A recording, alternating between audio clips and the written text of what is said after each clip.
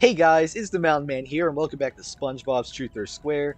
In the last video, we started up the first level, Fun Times Jellyfishing with Patrick, and in this video, we're going to continue the level and hopefully finish it, but I'm not 100% sure on that.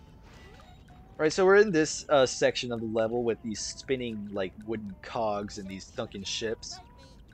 But before we actually head on here, as you can see, you can actually jump onto this shipwreck right here, and there's some stuff to destroy and some happiness nuggets to collect as usual. But there's actually a couple things. I was gonna say one thing, but there's a couple things of note here. One, the first thing is that there's this bigger box over here, bigger than any box we destroyed before. And if you listen closely, well, if SpongeBob would stop talking. You see, you can hear it's like this sort of snoring almost, and we break it. Oh, it's Patrick sleeping on the job, of course. Hint, you found Patrick sleeping. Try to find one in each level.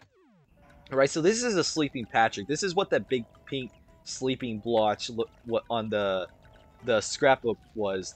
There's a sleeping Patrick hidden somewhere in every level, minus the boss levels, of course. So there's 7 in total, and finding them all will find you a reward. What is that reward? Well, I'm not telling until we find them all.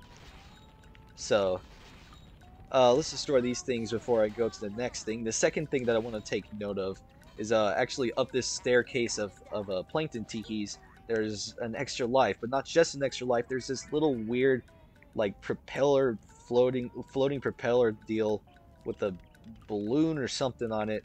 We can't really do anything with that right now, so we're just gonna have to, catalog it into our memory. Catalog it, is that the proper term? I don't know. Anyway, let's continue. Let's go over here and get these happiness nuggets in these bushes here. Thing to note is that, obviously I demonstrated, running through these little bushes right here will give you happiness nuggets, but there are little stationary ones that do not, because they're just part of the background. If I come across one, if I remember, I'll give a demonstration, but for now, this is a jellyfish jelly. SpongeBob can slip and slide around on it with his tongue. It's not entirely like from Battle for Bikini Bottom or the movie game, as you're not constantly being propelled forward. You do have free movement along the X and Z axis. Not the Y axis, though, because you cannot jump on these things. Another thing to explain, these are Squidward tikis. They're pretty much the stone tikis from Battle for Bikini Bottom. You can't destroy them by regular means, so, just ignore them for now. Alright, look at this section. So you got platforms everywhere, If there's one thing to know about me, is that I love platforming, man. I love platforming games. So this section should be a blast. There are these new enemies here. These are spinner bots. They'll spin over at you and they'll get dizzy, but if they spin into you, they'll deal some damage. You can destroy them just the same. You just want to be careful whenever they get too close. Another way you can destroy them is actually through this thing right here.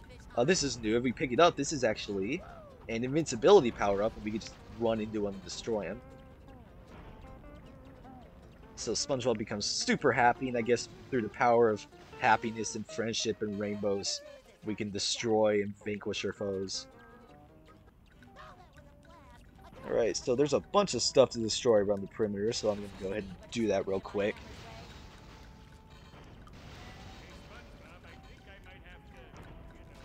Destroy this stuff.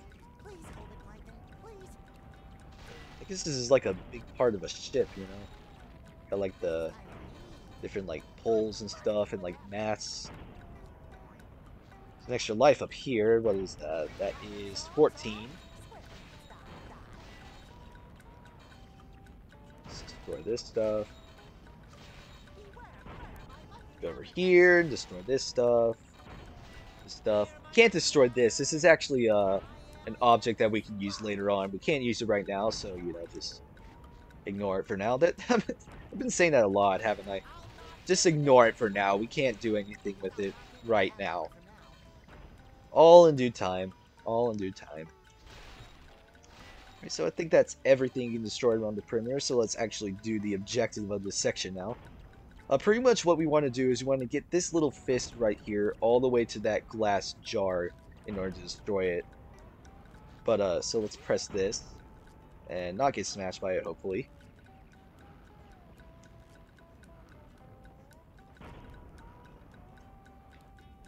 Alrighty, so that moves that up there. So let's hop up here and press this, and oh, almost got smashed there. You don't take damage if it smashes you in the cutscene. It's just kind of funny, you know. But alright, so let's jump across here. Destroy these. You want to be careful with some of these smashing fists, because the hitbox is a little weird. Sometimes even because like obviously it'll hurt you if it smashes you, but sometimes just running into the side of it like will hurt you even if it's like down. See, this one doesn't, but like I swear I've had it happen before where I just like ran into the side of it whenever it was on the ground, and then I took damage. Like I was like SpongeBob has like a squashing animation where he gets like flattened into like a goop, and like that animation played even though I just ran into the side of it. So oh, okay. There we go. Okay, almost got smashed there, but let's move on over here. Jump across here.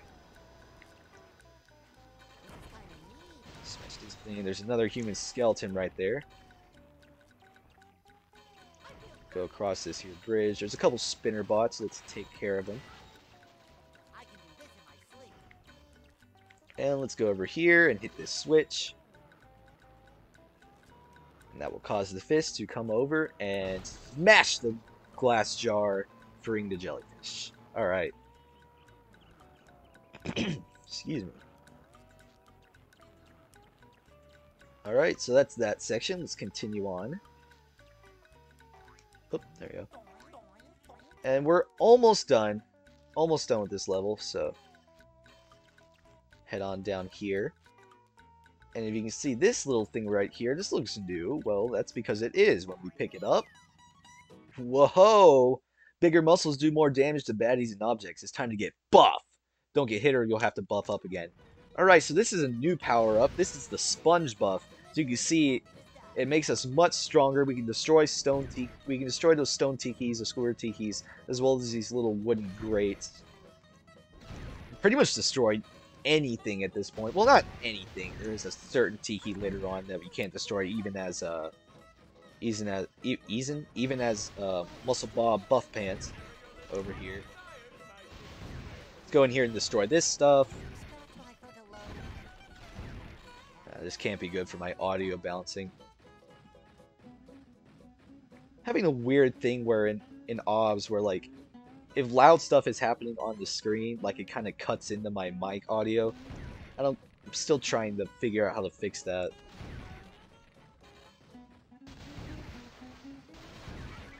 So let's destroy all this stuff. Go over here. This is like one of those little carnival games where you hit the button and then the thing goes up and hits the bell. If you're just normal SpongeBob, it won't go up very far, but when you're buff SpongeBob, it'll go up all the way and make it explode. Alright, so let's go on up here. Get these guys. Let's try not to demonstrate the whole debuffing thing whenever you get hit by an enemy.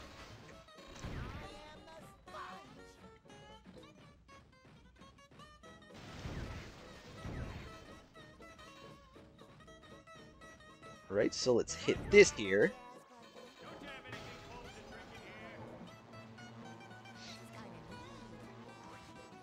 And let's jump on across. See some robots have appeared down here. Oh, you can go down here and try to destroy them, but as you can, like, if you pay attention, they're actually just gonna keep spawning. So unless you want to like farm for happiness nuggets, let's go ahead and get the quadruple digits. Why not? See, I'm at 995. Just need 5 more. There we go. 998 and 1001. Nice. There we go. 1000. Quadruple digits, baby. All right, I'm already halfway there to that 2000 goal. Already halfway there. Halfway there. Halfway there. Alright, so I'm going to go ahead and end off the video here because I'm just about out of time. So, in the next video, we're going to be definitely finishing up the level. So I said hopefully we do it this video, and that didn't happen. So oh well. So I'd like to say thank you guys for watching. See y'all next time. Bye bye.